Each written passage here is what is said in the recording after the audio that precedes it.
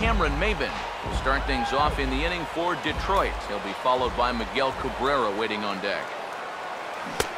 Swing and a miss on the cut fastball, 1-2. And if you're going to go after that pitch, you got to be thinking right field. I think he just pulled off of that one a little. Look out. That one almost got away from him. 2-2 now. Now action in the bullpen as their closer starts to get loose out there. Swing and a ball hit fairly well, heading high and deep toward right center. Naquin will back up and put this away for a long out, number 1. Miguel Cabrera will stand in, base on balls his last time. Now the pitch. And he turns this one around high and deep to center field. Naquin is back to the track as he takes it for out number 2.